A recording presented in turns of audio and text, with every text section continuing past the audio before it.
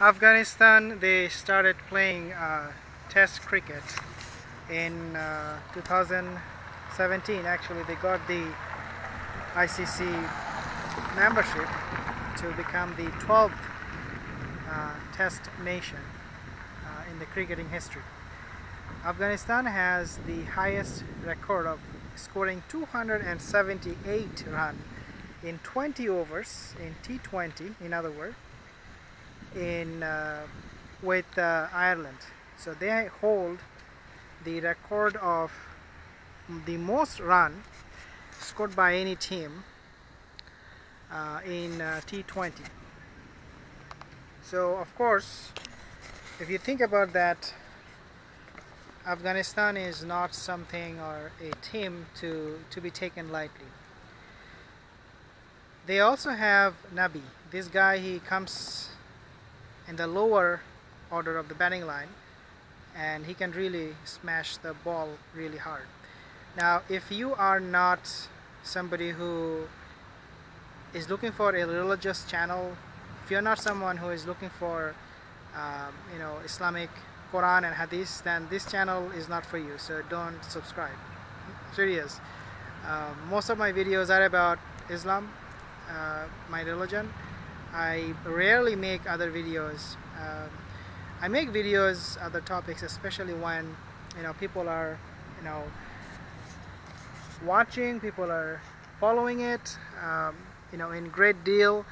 Then yes, I will make videos on those topics. But if you're not somebody who is looking for religious knowledge, I guess I don't have knowledge, but I share whatever I know, then this channel is not for you, so don't subscribe. That's the first thing. But if you are somebody who is looking for a buddy, if you want to hang out with me, if you're looking for somebody, a friend, a companion, who will take you to places. Right now, as you can see, I am by the legislative building in Winnipeg. This building is huge, and see that fountain is incredible. It's really beautiful. And then you have this high, tall rise building in downtown Winnipeg. This is the whole area for this Parliament building, if you like. We call it a Manitoba Legislative Building, but you can also call it like Parliament building. There is a flag. One interesting thing I want to show you is this one. Oh, this guy is playing some music behind me. Take a look at these guys. So these people are just and you have a car here. There's a golden boy statue right on top of this building. I don't think I can show you that. It's too high. Anyway, so going back to the topic for today, which is Afghanistan cricket team. They are a very formidable side, especially now that they have almost squeezed India. They are very confident that they can do pretty much a lot more in their next games. So playing against Bangladesh for them will be a big challenge. Bangladesh, on the other hand, will not obviously take Afghanistan lightly. That will be a big mistake. Shakibul Hasan right now, this guy is in very good form. He is the second highest run scorer in the World Cup. He made 424 runs, just behind David Warner from Australia. So Shakibul Hasan will obviously play a huge role, whether it's with the bat or the ball. I believe he can also be very destructive with his bowling. As you can see, this mountain, I'm going close to it, and so you can hear the sound coming from the water drops. So Shakibul Hasan will definitely be a big challenge for. I'm going to turn around so you can see the fountain. Let me show you this. See that? There's a golden boy right on top. I'll show you another video. There's a golden boy. So this guy is golden. It's on top of this building. And so yeah. So Saqib Al Hasan will be a big factor. But now I'm gonna be mentioning you who will win the match. I'll give you my opinion, my prediction. I can be wrong, but this is what I think will happen. Tomorrow's game will be not a hugely tight contest. I don't think that Bangladesh will let Afghanistan to flex their muscle in any way, shape or form, because Bangladesh has watched the match of Afghanistan against India, and I'm pretty sure that they will have some lesson to learn, that taking Afghanistan lightly is going to be a big mistake. So they will play very aggressively from the beginning. They will not care that it is Afghanistan. They will take Afghanistan just like they will take any other, big country like India or Australia or New Zealand. So they will be very aggressive. They will not give any room to the Afghanistan team. So if they bat or if they bowl first, my belief is that if they are batting first, they will make more than 300 runs.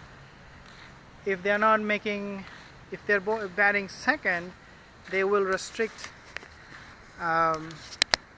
Afghanistan within 250 or 60. Okay, that's my understanding. So tomorrow's match, obviously Bangladesh is favored, and I think they will win, because right now they are at a stage where they cannot make mistake. The reason, another reason, in addition to the reason that Afghanistan plays so well against India, and in addition to that, the other reason why Bangladesh will play aggressively and with all confidence and with all seriousness is because if they lose now, they will be almost out of the World Cup. I'm not sure if they will be for sure out, but they will be. If they cannot beat Afghanistan tomorrow, World Cup for them will be bye-bye. So Afghanistan will be a good team. It's going to be a tough contest if Bangladesh allows that to happen. But according to my understanding, my opinion is that tomorrow's game will be almost like an easy win. Almost easy win, not too easy, but not a tight contest.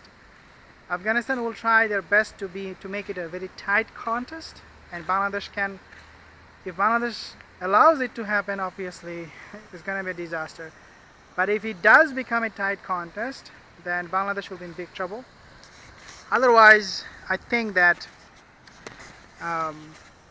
Bangladesh will win the match easily. But let's see what happens. We have seen the pitch the other day was very slow when the England match was played, and also against Sri Lanka, and also when India played Afghanistan, the pitch was very slow. That doesn't produce a lot of pace. That doesn't produce a lot of boundaries because of the sluggishness of the ground. But if the pitch is not sluggish, if the pitch is not slow, that's going to benefit Bangladesh hugely, because Saqib Al Hasan is now very much in the rhythm of playing some fast cricket match. So he's right now on a roll. So if the pitch is not fast, then Saqib Al Hasan will not be able to make too much run. And Tamim Iqbal, he's also in form batsman. Mushfiqur Rahim did well in the last match, but one of the strengths that Bangladesh team has also, I should mention that, is that the batting lineup. I have never seen, subhanAllah, any team has so much depth in their batting like Bangladesh. Wallahi, this is a huge bonus point for a team like Bangladesh that has players who can bat even to the number 10th, 11th. All of them can bat. This is huge advantage, especially in this time of cricket where people tend to score a lot of runs. So if you're playing 5 batsmen, and if you're playing, let's say, 4 bowlers who cannot bat, then you will not be able to chase down 300 runs. And we have seen a lot of these teams, they're making 300 runs easily. Now this area is very nice. You can see the garden here. So we came all the way from the building here, okay, and then we are right here. So this is the garden. There's a helicopter overhead. You see that helicopter? Somewhere here. It's tiny. It's gone now. This is a Broadway. Well, that's what we call it, Broadway. It's a nice park, little, place for people to walk. I jog a lot here too, especially now. I actually went for a run or walk the other day. So I'm doing exercise as much as I can. Well, I hope tomorrow we'll have a good match. If you're an Afghan person, I don't want to disappoint you. I wish Afghanistan team all the best. But again, my prediction is that Bangladesh will win. Not because I'm from Bangladesh, but because I think Bangladesh is stronger. And at this stage of the game, of the tournament, they cannot afford to be relaxed. I'll see you next time.